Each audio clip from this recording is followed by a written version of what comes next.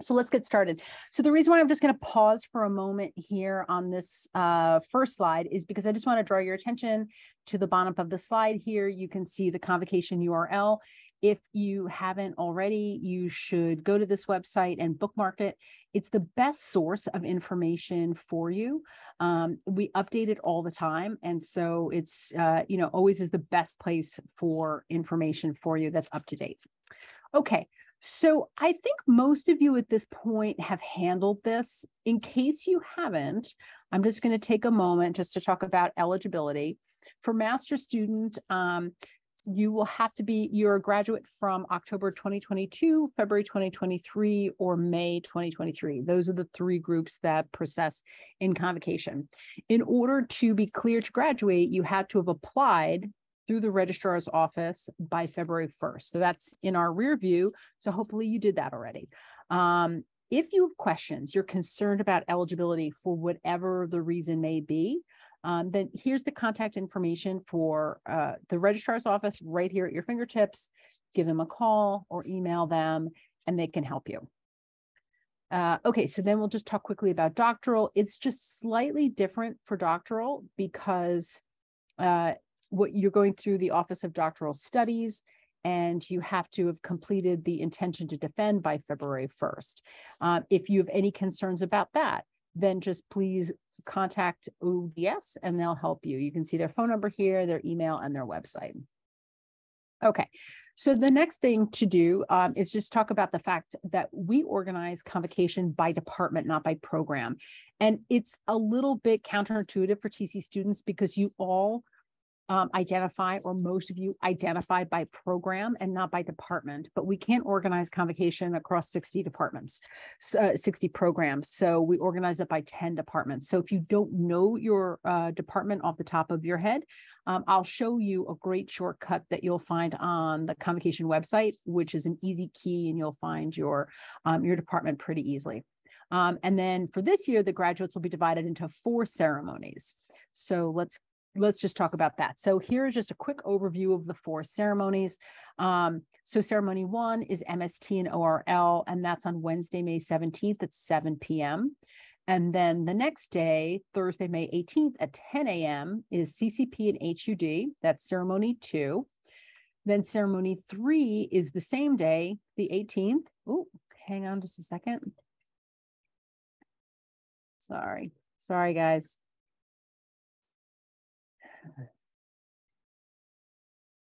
Okay. Sorry, let's go back to that. So ceremony 3 is BBS, HBS, and ITS, and that's Thursday, May 18th at 2:30 p.m. Then ceremony 4 is that evening, 7 p.m., ANH, CNT, and EPSA. So those are your 4 ceremonies. And then we'll talk about the overall schedule. So this is a new ceremony that we were just made aware of by the School of Journalism at Columbia. So they have organized through a student who's received a grant, the CU Disability Affinity Graduation Celebration, and that's on Saturday, April 22nd at Pulitzer Hall at 1 p.m. So that's a new event just to make you aware of. And then Monday, May 15th at 5 p.m. is TC's Diversity and First Generation Celebration for Families, and that is in Cowan Auditorium. And then our overall schedule for Wednesday and Thursday. So Wednesday, May 17th at 10:30 is the all university commencement, and CU organizes that, TC doesn't. And that takes place on CU's College Walk. And just a little added TC part of this is that graduates who are going to that ceremony can line up here at TC between 7:30 and 8:30. You kind of meet, and then you line up at 8:30 in Russell Courtyard, and then you all process to commencement. And then you get into your seats at around 9 o'clock, and that ceremony begins at 10:30. Wednesday, May 17th at 7 o'clock is ceremony 1. So that's for master's and doctoral graduates from MST and ORL. Then on Thursday, May 18th at 10 o'clock, we have ceremony 2. So that is for master's and doctoral grads from CCP and HUD. Thursday, the 18th at 2:30 is our third ceremony. That's Master's and Doctoral from BBS, HBS, and ITS. And then Thursday, the 18th at 7, ceremony 4, and that's Master's and Doctoral again, A&H, CNT, and EPSA. So that's the overall schedule. I know that's a lot, but all of this information is on the Convocation website, and then you'll also get this PowerPoint after the webinar is over, so you'll have it as a quick resource. All right, so I just want to drill down a little bit into your schedule for the day. So I will just do this with ceremony 1, but it's basically the same template for all 4. So let's say you're ceremony 1, so you're either an MST or ORL. What we ask is that grads arrive at the venue at 5:30 and guests come separately at 6 o'clock to line up. Then at 6:45, the procession begins, and the procession will begin at 6:45. We are on time. And 7 o'clock, the ceremony begins. And then we think that the ceremony will be about 1 hour and 45 to 2 hours in length. That's a good estimate of time. All right. And so you'll see I built this out for the other ceremonies. So when you get this on email, you'll see this. But so I'm not going to go through it over and over, but you can see I did for ceremony 2, ceremony 3, and ceremony 4. So you'll be able to just see your schedule. The United Palace is our venue, and it's a beautiful venue. It's up in Washington Heights on Broadway between 175th and 176th. We like it because it's close to TC. It's very close to mass transit. I think like 4 buses stop right in front. The train is close by. Capacity is about 3,300. And what we love about it is that it has excellent sight lines for guests. Sorry, guys. Okay, so then here are the ceremonies. So just to tell you what happens in the program. So you'll hear a speech by President Tom Bailey, then the student speaker, and then there'll be a speech by the recipient of the TC Medal for Distinguished Service. And then, oh my gosh, sorry guys. I don't know who keeps calling me, but it is very annoying. There's a musical performance by grads of the Music and Music Ed program. Master's graduates walk across the stage when their name is called, and doctoral graduates are hooded on stage by their advisor. So that's sort of what happens during each ceremony. So let's talk about tickets. That's the thing that everyone wants to hear about. Just to remind you again, you can see down here the URL for the Convocation website. Again, visit and please bookmark that. So Convocation tickets. So ticket registration opens on Wednesday, April 5th at noon, and that's Eastern Standard. And it closes on Friday, April 21st at 5 p.m. And you can request up to 5 tickets. You'll be able to register through 4 tickets through the Convocation website. So that's when I say like bookmark the Convocation website. There's many reasons to do it. That's just one of them. So let's talk about the ticket lottery. So if there are tickets left over after the ceremony, after the 21st of April, and there may or there may not be, and we don't know if there will be, but if they are, we will have a ticket lottery and we'll reach out to all the students who have registered for tickets between April 5th and April 21st and say, hey, we have extra tickets, and they'll be on a first come, first served basis. And we'll just keep, allowing students to register for tickets as long as we still have them. Our goal is to get rid of all of the tickets.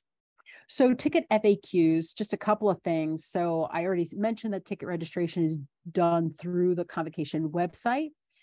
Tickets are by seat. So it's more like if you buy tickets to like a concert or a Broadway play. So they're not general admission tickets, they're by seat. So when you click into it, you'll be able to actually see the floor plan of the United Palace Theater, and you'll be able to pick your seats. Just a note that graduates don't need a ticket. So you're not one of the 5 tickets. You'll get 5 guest tickets. Your academic attire is your ticket. All the tickets are electronic, as you might expect. You'll get them immediately after you register to your email account from Bellatos, which is the ticket company that we work with. You can either print your tickets and give them to your guests if that's convenient, or you can have them scanned from your device. A couple of last things on ticket FAQs. We do hold back tickets for late grad ads. So this is more appropriate for doctoral students. So there are doctoral students often who are defending after April 21st. We'll hold some tickets back for the people in that group. Tickets are transferable, but they can't be sold. So what that means is that, you know, if I have 5 tickets and I need 8, and you have 5 tickets and you need 2, you can give me your tickets. But you can't sell me your tickets because a couple of reasons. It's illegal. You can't sell something that has no commercial value. And also there isn't much of a market for selling tickets because most people get the number of tickets that they need. So I get this question all the time. Do children need a ticket? Yes, they need a ticket if they're sitting in a seat. If they sit on your lap comfortably, no ticket is required. Like, you know, it's up to you. We're not going to say like, oh, at 8 years old, they need a seat. But just, it's a common sense thing. If you can sit with them on your lap for 2 hours, they probably don't need a ticket. A couple of notes here. Children are not permitted to sit with graduates. They can only sit in guest seating areas. Strollers are not permitted in seating areas, but we have stroller parking in the lobby of the United Palace Theater, so it's very convenient. So just a couple of notes there. Okay, so then tickets for the diversity and first generation celebration for families. So we'll send invitations out on Monday, April 24th, and you'll be able to register for up to 4 tickets for that ceremony. If we have extra tickets, you'll be able to register for those tickets as well. And then let's talk about commencement tickets. So this is very often a question that we get. We'll send you the link for CU tickets on Monday, April 24th. You'll only be able to request 2 tickets and there are no extras. And it's unfortunate. But I just want to talk to you just overall about tickets. So you're going to get 5 tickets for United Palace Theater, maybe more if you get more in the lottery or if you want more from the lottery. Then you get 4 for diversity and first gen if you're going to that ceremony, and then you get 2 for CU. So I would just think broadly of your group of family and friends. Who do you want to come to what?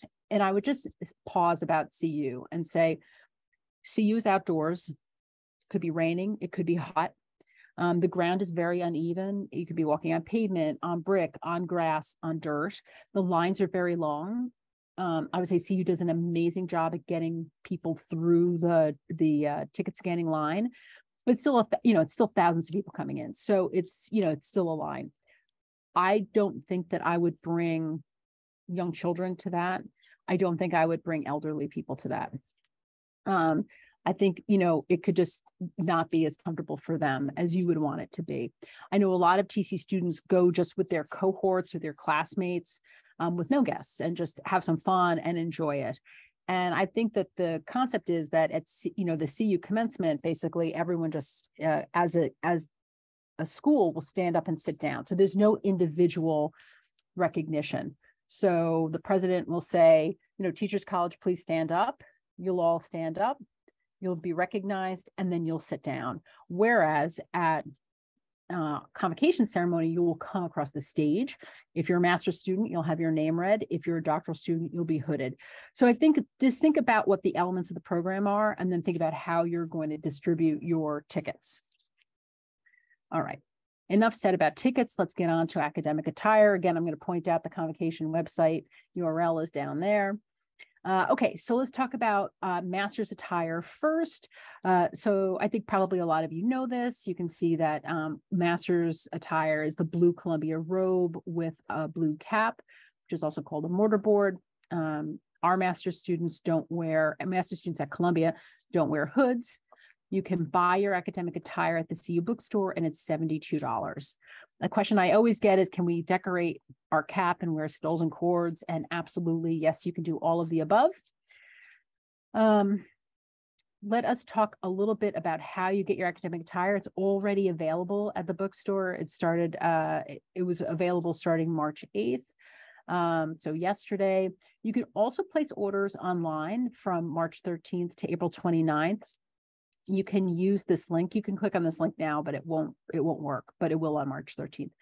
The only thing I'm going to say about this is that it's expensive to ship. Sometimes the shipping, I think last year the shipping was like $13 or something. So, I mean, I feel like if you can get yourself to, TC or to the bookstore, I would say do that.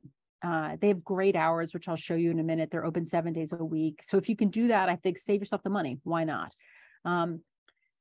Also, GSLD has an academic attire lottery. So they have a limited supply, but it's not that limited. It's like a pretty decent supply of academic attire for master's graduates. And I'll show you when we get to the website how you can register for the lottery through our website, through the Convocation website. I think register. Why not? Try to save yourself $72. And then they'll announce the results on April 14th so that even if you don't win, you still have plenty of time to get your academic attire from the bookstore. So I say, do this. Why not? Apply for this and hopefully you'll get it. All right, so let's move on to doctoral attire. So the doctoral attire you can see looks a little different from the master's. You'll see here that there's like these black velvet stripes down the front and black velvet stripes on the arms. That's the difference between a master's and a doctoral robe. And then this graduate here has a hood that has a light blue velvet on the outside. That means that this graduate has earned an EDD. This graduate here has a darker blue. That means that this graduate earned a PhD. So that's the difference between the two. So you'll wear the Columbia blue gown, the black doctoral cap, which is also called a tam. It's like a very soft 8-sided little hat. And then you wear your hood. So you can rent your attire from the bookstore or you can buy it. So to purchase it is $80 for the tam. You have to purchase that. They won't rent you that. And then you rent your gown for $78 and $40 for your hood. And again, you're welcome to wear stoles and cords. If you could figure out a way to decorate a velvet tam, you're very welcome to do that as well. It's just not as easy as a cap. Okay, so let's talk about renting doctoral attire. So you can reserve it by April 11th without incurring a late fee. So that's just to get on that because April 11th is right around the corner. You can do in-store pickup or ship to home options. You can order online, but you can see the deadlines here are to April 7th. So anyway, so that's all important information. If you want to purchase your attire, lots of folks do want to purchase their attire if they're going into an academic job. The gown is $733, the hood is $184, and the tam, which you already bought, is $80. So it's about $997. You can buy each of these components separately. If you want to buy your attire, you'll do that through the bookstore. Okay, so here's the bookstore. Here's the facade of the bookstore, so you know what it looks like. And it's on 115th and Broadway, and here's their phone number.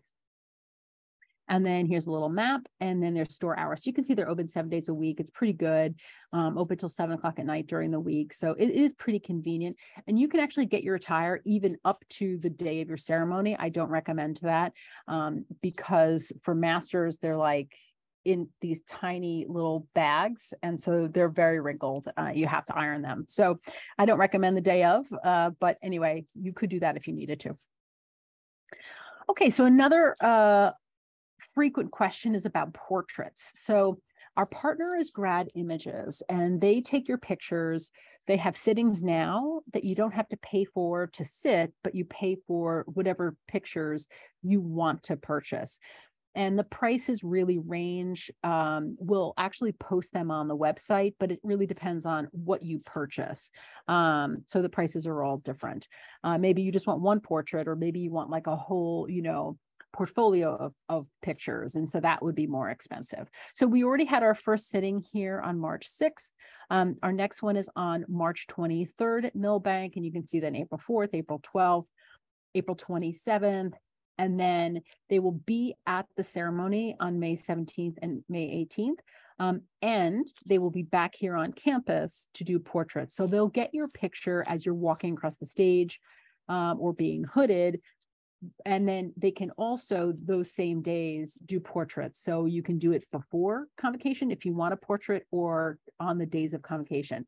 And also, you don't have to do any of it. It's all optional. So it's up to you what you'd like to do with portraits. Here's their customer service number. They're pretty good. I mean, they'll send you an email with all of your pictures, usually 48 hours after they take the pictures. They're pretty good about that. Sometimes someone gets lost in the shuffle, but they always find the pictures. So I've never heard that Grad, and I've done this for like 10 years. I've never heard that Grad Images lost pictures. So there's their number. They're pretty good. They're a pretty good partner. Okay, so let's talk about just taking care of your guests here.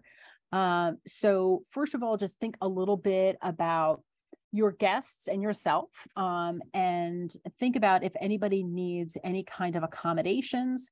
If so, just reach out to OASID like today, just send them an email. Here's their email, or you can call them tomorrow, and they will, you'll be able to request accommodations like sign language interpreters, wheelchair access, accessible seating. So I think it's good if you are known to them before convocation, so that they can help really create a plan for you or your guest to make sure that everyone has like a great experience. Let's talk a little bit about how your guests get to the United Palace Theater. So our recommendation is to use mass transit or Uber, Lyft, taxi, something like that. And then you can either drop off on Broadway or on Wadsworth Terrace at 170, between 175th and 176th. There are lots of parking lots, but the United Palace, there are tons of parking lots in the area, and we have them all listed on our website. But the United Palace Theater says that they get filled up quickly. So just a note to self, we're really recommending mass transit or like a taxi or an Uber or something like that. Just a little bit on security. Everyone who goes, every guest, every student will have to walk through a metal detector and have their bags checked. You'll also be wanded. So what does that mean? Travel light, no luggage, no backpacks, no boxes, no banners, no signs, balloons, etc. Like just travel as light as you can. Really importantly, like no lighters, no vape pens, no e-cigarettes will be allowed. If they are in your bag or in your pocket, they'll be confiscated. So just don't bring them. After the ceremony, this is really important. So the United Palace Theater is just this giant theater stuck in, a very busy part of town. And so, when you leave a Broadway show and it's so crowded on the sidewalks because you're literally walking right out onto a sidewalk, it's the same concept. So make a plan to meet your guests away from the front entrance of the theater. So you will be able to exit either on Wadsworth or on Broadway. So that will help a little bit. But I would just say, tell your guests, okay, meet me on, if you're going downtown, meet me on 173rd and Broadway. I'll meet you there. Or if you're going uptown, meet me on 177th, just so you get away from the crowd, and then, or, meet me at the restaurant where you're going for lunch, whatever makes sense for you. But I would just try to get away from the front of the building. So if you don't have time to relay all this information to your guests, which is, it's your busy time of year, just trying to finish up your capstones and your, papers and your dissertations, invite any of your guests to a webinar. Happy to have them on, answer their questions. You can give them our website, you can give them our email, give them our phone number, and we're very, very happy to answer guest questions. So it just relieves a little bit from you. All right, so that takes care of this part of the presentation. Again, I will be sending you these slides so that you'll have them immediately after this session. But now I promised you I was going to show you the Convocation website. So how you get to the Convocation website is you do tc.edu and then /convocation, just like that. And boom, here you go. So you can see basic information here on the landing page, the basic schedules, the departments are all here, information about the tickets. Mostly everything here is what is on the PowerPoint, a little bit more, a nicer picture here of the United Palace Theater. You can see how beautiful it is. You will be walking across that stage. And then just a little bit here about commencement. And then I promised you I was going to show you how to find your program, how to find your department if you only know your program. So you click on this button and I'll take you to this list. And you can see if you slide down here, like, oh, I am motor learning and it's biobehavioral sciences, right? Or, oh, I'm psychology and education, counseling and clinical psychology. So it's an easy way to, go backwards, get your program, but you don't have your department. So know your department before you come to Convocation. Okay, so let me just show you a couple other things before I open up to questions. Just a reminder, just put your questions in the chat box. So if you go here to 2023 graduates, let's just pop into like ceremony 3, you'll find here just a little bit more on your schedule here. An important point that everyone asks, is the ceremony live streamed? Yes, it will be live streamed. So your guests who can't make it to the ceremony will be able to watch it on the live stream. They'll be able to access that link through the Convocation website. Tickets, portraits. You can actually register here for portraits. You can just click right there, make your appointment, and then more about academic attire. So that's what's in that tab. Professional portraits, I think we went over this already. Academic attire. So here is where I promised you I would show you where you can register for the lottery for master's students. So you can see the lottery opens on April 3rd. So if you click on this link, it won't be live, but it will be live on April 3rd. So that is that. Guest information. So there's a lot of good stuff here that your guests will find useful. So information about tickets, mass transit. You can see just a ton of buses and subways that go here. Everything about bag check, all of this kind of stuff about bag check, what the prohibited items are. I don't know who is bringing a scooter to graduation, but they feel strongly that you should not. But like, they don't want you to bring a tripod with a camera. So like, that's an important thing to keep in mind, because lots of people want to bring a tripod and they won't let it in the building. TC will have a pop-up shop there. So if you want to buy souvenirs, you can do that. The same for flowers. Here is the aforementioned list of parking garages. Here are restaurants near United Palace Theater that we wanted to recommend. And then here, restaurants near TC, and then hotels. So just a quick note about hotels. If you have guests coming in from out of town, these are hotels that have a CU rate. So what you do is you just call the hotel and you say, hey, I'm coming in at this time for graduation. What is the CU rate? And then they'll tell you what the CU rate is for that time, for the days that you're going to be there. And then again, we talked about accessibility. So if you have some accommodation requests, here's the phone number and email for OASID. And then we have some information down here about visas for international grads. Additional information, if you want to invite any of your family members to join a webinar, here's how you sign up for those. We have actually, after tonight, 3 more left. And then we have some Convocation information desks where we're live. We're always in the hallway of Zankel, and we're there just to answer questions for like an hour at a time. And so you see our next one is March 22nd, and then we have a bunch thereafter. And then here is more information about the diversity and first gen celebration for families. So all of that is there. So with that, I'm going to stop sharing. Thank you all very much for coming to the webinar. Good luck and congratulations.